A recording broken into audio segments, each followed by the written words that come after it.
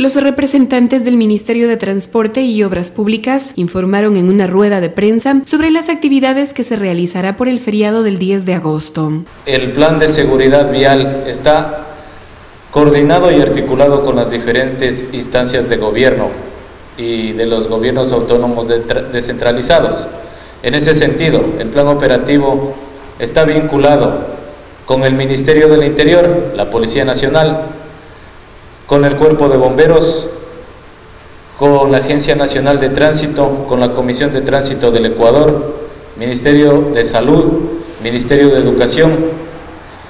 En ese contexto, lo que cabe indicar es que de presentarse cualquier eventualidad en los tramos viales por donde transite la ciudadanía, estamos prestos a dar inmediata atención. Para esto se han ubicado en sitios estratégicos las maquinarias a lo largo y ancho de las vías del país. De aquí, en los sitios de destinos turísticos que tengan hacia Pichincha, que se puedan ir hacia Sucumbíos, Orellana, hacia Pastaza, las vías están completamente habilitadas y no tenemos ningún problema de tránsito. Su principal responsabilidad es brindar seguridad a los usuarios de las principales carreteras de entrada a Napo. Para este feriado tenemos listas las 11 equipos pesados en diferentes puntos que los tenemos a disposición en caso de que en este feriado susciten eventos adversos en la vía.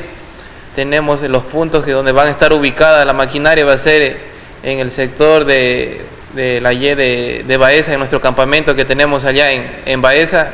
También tendremos maquinaria lista en la Y de Narupa, que es también conocido como kilómetro 24, que esta maquinaria atenderíamos cualquier evento que se suscite en la vía Aloyín-Loreto, y maquinaria aquí en el Tena, en caso de que haya algún evento que se produzca en el sector de Archidona. El subsecretario también manifestó sobre las últimas gestiones que se han realizado ante el Ministerio para poder conseguir presupuesto y dar atención a los sectores críticos en los tramos Tena-Quito, Tena-Cocalaguagrio y Tena-Puyo. Ali TV, la televisión pública de Napo.